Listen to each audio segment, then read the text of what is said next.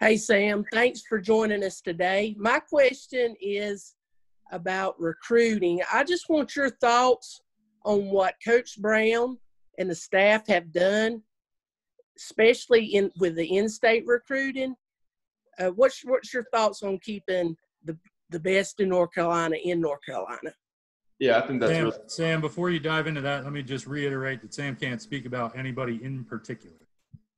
I understand that. Yeah, when Coach Brown first came here, he made it a goal that he wanted to establish dominance in the state as far as recruiting goes. And, our coaching staff works so hard recruiting. They've done a really good job. I think for us to have a really good program, we need to get the best kids in the state. There's some really good players in the state of North Carolina. Just to establish that type of dominance in recruiting has been really good for us, and it'll keep going in the future. All right, we're going to Andrew Jones here. Hey, Sam, I appreciate your time very much, and I hope that you and your family are well as well. My question is about Coach Longo said the other day that you guys are in constant communication, and among the things that you've discussed, there is a film that they made of the mistakes you made last season, from the small ones to the big ones. How has that communication process been for you during the shutdown? And as far as fixing some of those things, how much can you actually fix during the shutdown when there's so many limitations? Me and Coach Longo, we have a meeting probably every single day. Like you said, with the cut up of the mistakes from last season, it's all mental. And during this time, that's something I can really focus on. Just being in the house so much, I can really just sit down and focus on every single mistake that I made last season and just try to figure out what I did wrong. I know what I did wrong now at this point, and I know what I need to do to fix it. So mainly it's all mental. That's kind of something that I've really been trying to get better at during this time, and just make sure I'm mentally 100% where I need. Andrew, anything to follow up with? How much physical work are you able to do right now? I'm throwing outside twice a week. I have a quarterback trainer, so me and him get together in a small group, and we get together twice a week, and I throw a really good amount. I meet up with Diami sometimes, just me and him. We throw some routes, just with him being so close here in Charlotte. So I'm definitely making sure I'm getting the throws I need to get in.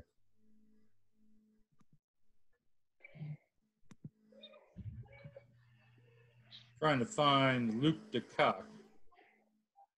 All right, you got me. Sam, one of the other things that Phil said on Monday was that you guys were watching a lot of NFL defensive film and kind of running your offense against it, mentally speaking. What's that been like for you, and kind of what have you learned doing that? Yeah, it's been a little different. I haven't really studied a whole lot of NFL film myself on the defense side of the ball, so it's definitely something that's been very good for me as far as my development. My final goal is to end up playing in the NFL one day. So Coach Longo's going to do everything he can, his power, to help me get there. So it's just been really good as far as just helping my understanding defenses. In the NFL, they do a lot of different stuff, a lot more complex than what they do in college. So he's just trying to get me prepared for all that. Anything to follow up with, Luke? Yeah, and just kind of, is there anything specific that you've learned kind of doing those exercises that you can apply, to what you're doing now? Honestly, I would say the main thing I learned is just like how much they change stuff from snap to snap, and then it's not always the same thing. I just see a lot of repetitive coverages, things like that. Teams usually stick to what they do. In the NFL, teams do everything. Teams run all different types of coverage. They have every single coverage in their playbook. So it's just the speed of the game is it's a lot more complex from the defense side.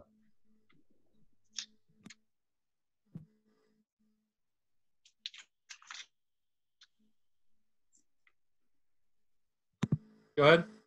Hey, Sam, excuse my hair. I need a haircut. But, for you, with this shutdown and the prospect of not being maybe on campus till July, how much of a concern is it knowing you can only do so much mental and you can't work with your receivers, and get the time and stuff down that you guys would need to get down to play? Yeah, it's definitely different for us. I definitely wish I was with my team working right now, but we have a really good group of guys, and I know that everyone's going to do whatever it takes for us to be successful when it comes time to the fall. So I'm really not worried about everyone being behind when we get back to school, because I know that my guys are going to do whatever it takes to get themselves prepared. Go ahead, Bill. And then a quick follow-up, and it kind of builds off that NFL. For you, as you continue your development to get towards the league, does the prospect of maybe losing a year of not playing, I mean, how devastating would that be for a quarterback like yourself who will probably get talked about pretty highly here in a few seasons? Yeah, you're talking about if we don't play this season?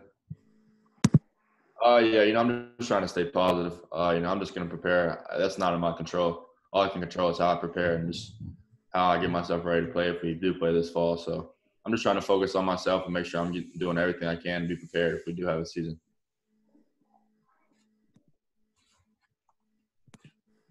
Dennis Dodd, Sports, you're up. Hey, Sam, two quick ones.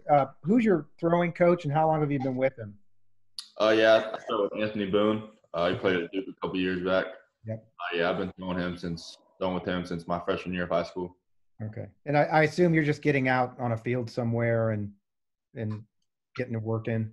Yeah, we do a lot of stuff, a lot of mobility stuff, a lot of different types of stuff. He does a really, really good job of making sure he's tuning up all parts of my game, whether it's my feet, whether it's my eyes, all different types of game. And also, there was a time not too long ago, you don't remember this, where guys didn't really assemble at all in the off season. They came to fall camp and did conditioning drills to get ready. What you as college football are going through, could that be some sort of template for college football not being an 11 or 12 month a year sport? I personally don't think so. I like the way that we do it now. I think the guys that are playing college football love the game. They really want to do it every single day. So I don't see it changing in the near future. Okay, thanks.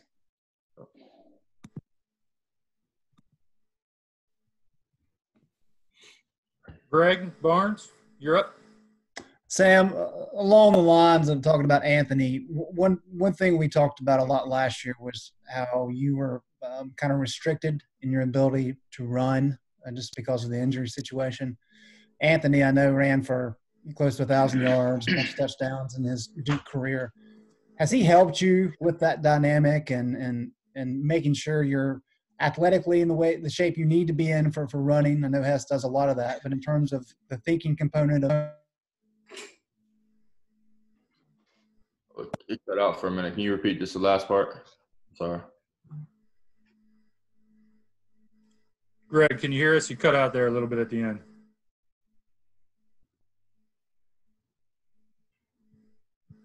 Greg, see if you can get your audio fixed and we'll come back to you.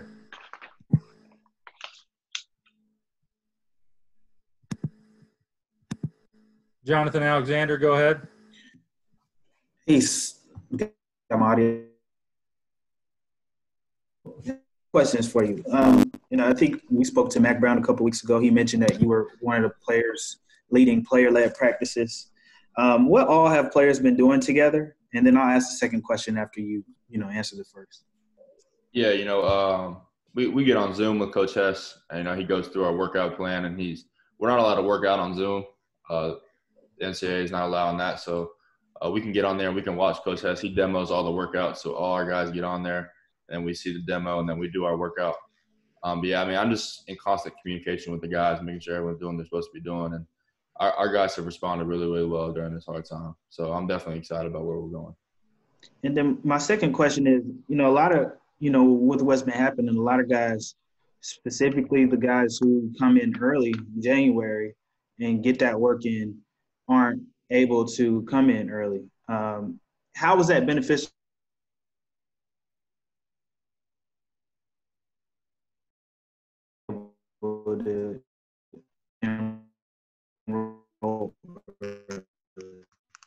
Yeah, it definitely was a big part. Not football can just life, but definitely just going through those 15 practices in spring ball is really big for me.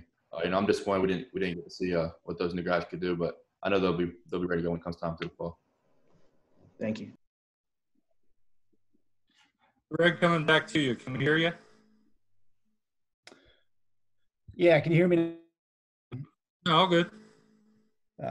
Sam, I was just asking about with Anthony Boone, threw for a lot of yards at Duke, but he also ran for a lot of yards.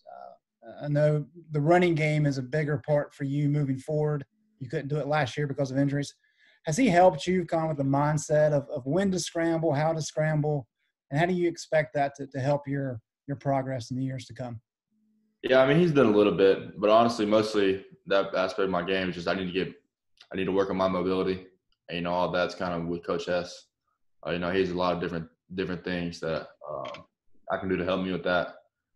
Different type of stretches, different type of movements. But I mean, I'm just trying to work at that every single day because I think that's definitely an aspect of my game that can take my game to the next level. But yeah, Anthony Boone does help me as far as like on the mental side of when to do this, when to do that. Anything further, Greg? No, that's got it. Thank you. All right, Greg, where are you? Sam, you mentioned working out with Diami occasionally. I was just curious, how helpful is it for you knowing that you have him back, Daz back, Bo, even Antoine Green? I mean, you have your entire receiving core coming back, and then you have additions like Josh Downs. How helpful is that for you, considering what we're all going through right now? Yeah, it's definitely kind of like a sign of relief, just knowing to have 10 starters back on offense. So, I mean, it's definitely you definitely don't want to be going through this time not knowing who's going to play where. So, I mean, it's definitely good that we're having everybody back and we can just build on what we did last year. During this time, there's not really a whole lot of learning that needs to be done. It's more just making sure everyone's getting their body prepared and just making sure we're ready to go full speed when it comes time to fall. Go ahead, Gregory. And then what, I guess, are you expecting out of them in year two with your receiving core? I expect a lot. They're all really, really good players. So I expect them all to just make their game 1% better and make sure to try to get to the next level of each of their games. They're all really good players. They're all really different receivers. So they all have different little things that they can work on. But I know they're working as hard as they can. Coach Galloway does a really good job with those guys of letting them know what they need to work on and they get it done. So I'm definitely excited for those guys. It'll be a really, really big year for them. Charlie and Mark, you guys are up. I've got a question actually for both of you, kind of one for you too, Jeremy. Sam, do you have the mindset that you are a legitimate Heisman Trophy candidate potentially this year? And Jeremy, is that a campaign that you guys are already starting to craft if the season comes through? When it comes to me, it's always been a goal of mine to win the Heisman Trophy, but really I'm just worried about my team. And I know that if I do what I'm supposed to do, my team has a really good season for me. But really, I'm just trying to go out there and give my team everything I can and make sure we're winning games. I think, in my opinion, it's selfish of me to just go into the season with one goal to win the Heisman Trophy. So I'm just focused on trying to make sure I'm doing everything I can and help my team win games. I don't do interviews. No, seriously. For us, the philosophy's always been to undersell and let the players kind of handle their business. So we do things like this. We'll keep people informed both locally and around the country of the accolades that a particular player is reaching. We find that universities and institutions pushing a narrative about a player tend to set that player up to times can be detrimental. We allow a season to play out and utilize the facts of what's occurring to determine it. And you guys have heard Sam say before, all he cares about is winning. So it's my job to let him go play. And then if he plays like he did last year with the numbers that he put up and we win a bunch of ball games, I'll be in contact with everybody around the country and our program will do that and support our guys for any of the awards that they may be candidates for. That's always been our philosophy. We're not big on the overall campaigns that you may have seen around the country. We kind of use more of a grassroots approach and allow folks in the media or voters to be the ones talking about the players, and we provide the information necessary. Good? JB, where are you at? There you are.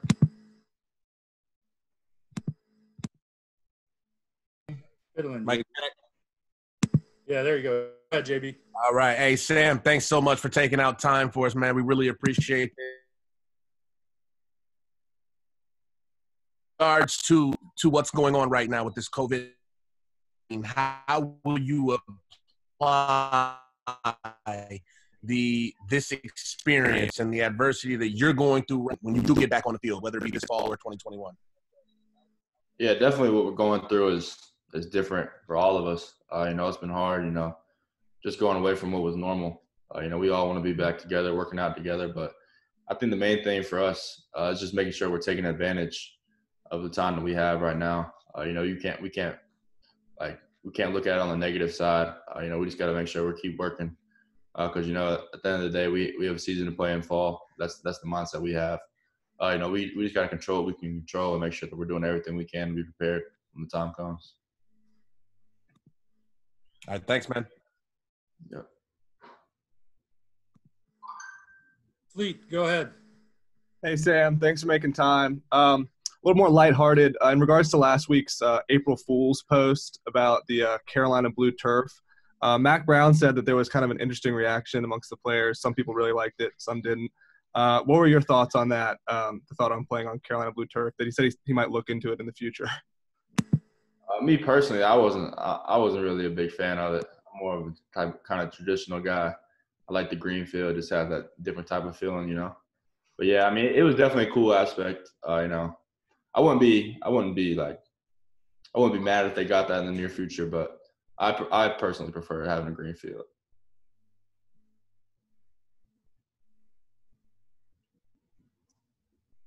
Andrew, how do you sneak back in there in front of all these people? So what now? How'd you sneak back in front of all these people? I don't know. I raised my hand. If you want to go to some other people right now, come back to me later. That's fine. Nah, go ahead. I'm just going in order. We'll get there. Okay. Well, I had a follow-up question. What Dean asked about recruiting for Sam. Mac has often said he wants to make Carolina the cool place to be. Now that Sam has been in the program for more than a year and he's seen a lot of kids come in, what elements of the cool place to be do you think appeal to the recruits the most? To recruits, they care about – every recruit kind of cares about different types of things. Some of them really care about the facility. Some of them really just care about the game day atmosphere, just things like that. That Coach Brown's done a really good job making sure he's tuned up every single part of our program, whether it's the family atmosphere we have inside the building, whether it's all the brand new facilities, like they just finished one the other day. The game day atmosphere has been unbelievable too. So when kids come to the games, they just fall in love with the fans, the atmosphere that we have. Everyone dreams of playing in a big college atmosphere, and we've developed one in North Carolina right now. So we just got to make sure we're staying on top of every single part of our program, because a lot of things that recruits tend to do is just like if they see one bad thing about school, then their school's out. So Coach Brown's done a really good job making sure that every single aspect of our program has been top notch.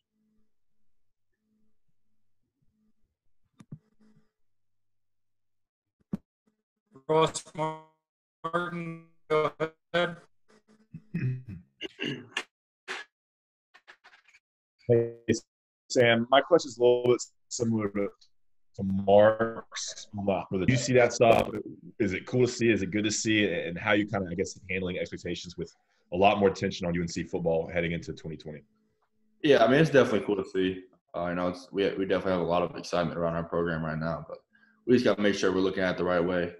We constantly tell our guys, man, just because it's supposed to happen does not mean it's going to happen. We still have to put in the work every single day, and we still actually have to do it. Just so we're supposed to win, 10 games, it doesn't mean we're just going to go out there and win 10 games. So we just got to make sure we're looking at the positive side and not trying to get overconfident going into the season, because we know that we still have a lot of work to do to get where we want to be.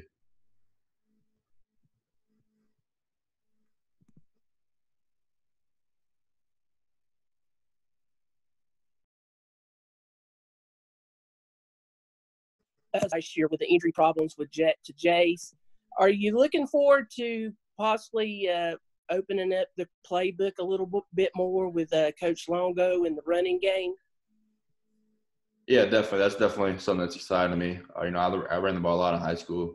and I enjoy running the ball. I think it's an aspect of my game where I can help this team a little more. So I'm definitely excited. You know, right now we have great depth in our quarterback room. Sorry. But, yeah, even Jacoby has come along really well. He's a very smart kid and he's very talented. So I'm definitely glad to have Jason and Jacoby in our room. And, yeah, we have a lot of depth and we have one of the best quarterback rooms in the country right now.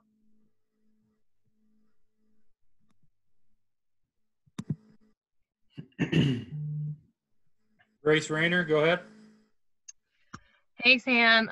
Speaking of your mobility, kind of piggybacking off of that, I'm just curious what else is towards the top of your own personal off-season to-do list?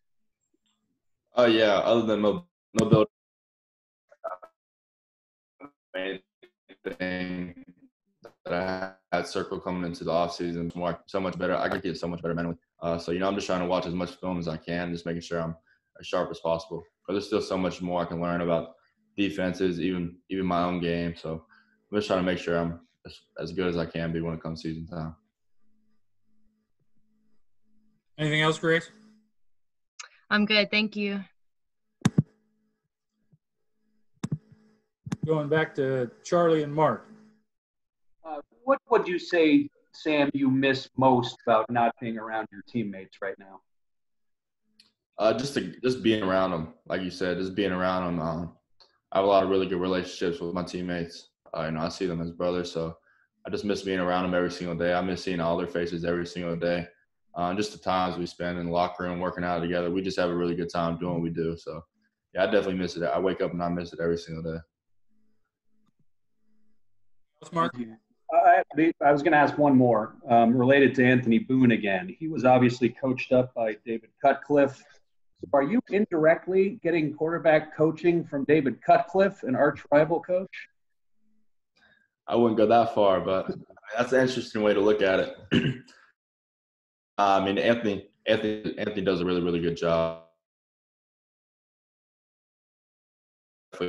He's had they've done everything, and he's a really good job. He does a really good job with me and with all the kids that he trains. So he's definitely gonna have a long career doing what he does as far as training quarterbacks go. So I'm definitely very lucky to have him here.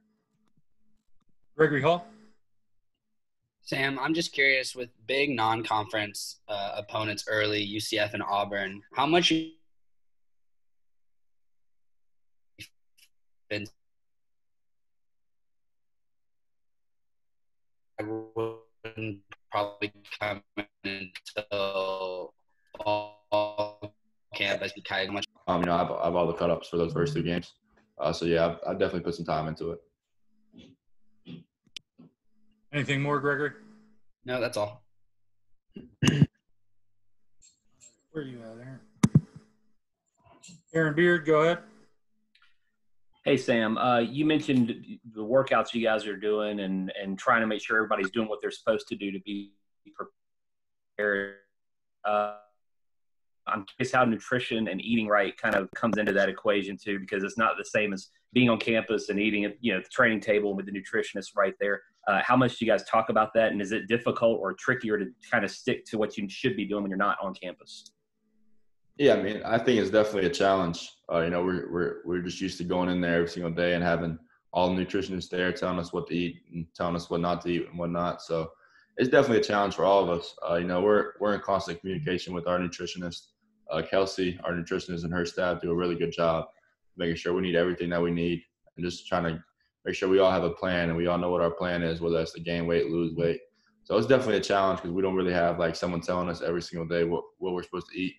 But, you know, I think our guys are kind of like we spend a lot of time talking about how important nutrition is to our body and like how much like it can affect us on the field. So I think our guys are really taking that into account and they're really trying to make sure they're doing what they're supposed to be doing in that aspect. Anything further, Aaron? Yeah, just to follow up for you personally, is it like more difficult in terms of, I don't know, like going to the grocery store, things being out at the stores, or, you know, it takes more effort to prepare something the way it would have been done on campus the right way, so to speak? Yeah, I mean, it's definitely different, but this might sound kind of crazy, but I kind of enjoy it a little bit. Just going to the grocery store shopping because it kind of makes me feel grown up. But yeah, I'm kind of enjoying it. I have a little bit of time on my hands, so I enjoy going to the grocery store, shopping, and trying to get everything I need. But You good, Aaron? Good. Back to Bill Bender. Hear me? Yep. I'm good. I'm off mute. Oh, sorry. I'm a novice at this, Jeremy. So You're a novice at most things, Bill. Thank you, Sam. Like most of us, I mean, we think we're going to watch the NFL draft. How much are you going to pay attention to that? And there are a lot of quarterbacks going in the first round. How much have you studied a Joe Burrow or a Tua? Some of those guys that will probably go in the top 10. Yeah, so I studied Joe Burrow and Tua a lot actually. Right when our season ended, first thing I did was make sure that I was sent all the LSU games from last season.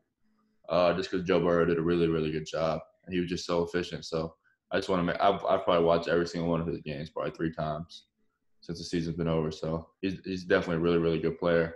And back to your NFL draft question, I definitely pay close attention to it just because that's my goal to be there one day. And I've watched every single NFL draft as far as I can remember. So I'll definitely, even no matter, I don't really know the form that's going to be in this year, but I'm definitely going to be tuned in, whatever it is. Anything further, Bill? Yeah. With Burrow in particular, a guy that, he has a skill set, not all that different than yours, I'd say. He's a pretty mobile quarterback as well. When you watch those games with him, aside from the efficiency, what's something that you could bring into your game that he has shown? And let's be honest, he'll probably be the number 1 pick anyway.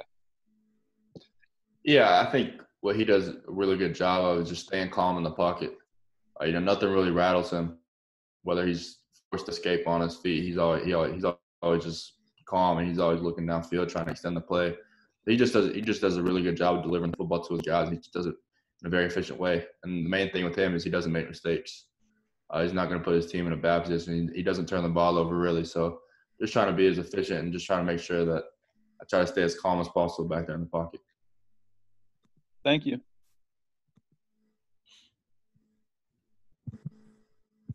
Ross Martin, go ahead. Yeah, Sam, you were a freshman last year, and Brian Hess said that you've become more of a leader in the workouts this season. What steps are you taking to be more of a leader? And does it come naturally, or is it something you have to kind of make an intention to be more of a leader this year heading to 2020? I think it's a little bit of both. I think part of it comes naturally, but another part of it is me just having to put more of an emphasis on leadership. And I think I'm in a position now where a lot of guys on the team are looking to me. So, right now during this time, as far as leadership goes, honestly, the main thing is just communication, making sure I'm communicating with the guys and make sure everyone's staying on top of their stuff, and they've done a really, really good job of that. So I'm definitely blessed to have the guys that I have because they're doing a really, really good job with handling their stuff right now. Go ahead, Ross. Yeah, and kind of along those lines, what can you tell us about Jacoby Criswell and what kind of steps you've taken working with him? Because you were with him for about 3 months before things shut down. Off-season conditions. Yeah, Kobe's a really, really good player. I know we threw some player-led stuff in the spring. And he's done a really, really good job. He's definitely eager to learn about the playbook. He's eager to learn about defenses, all that type of stuff. So, he's always wanting to learn. He's always asking questions. So, I'm really excited about where he's going to be.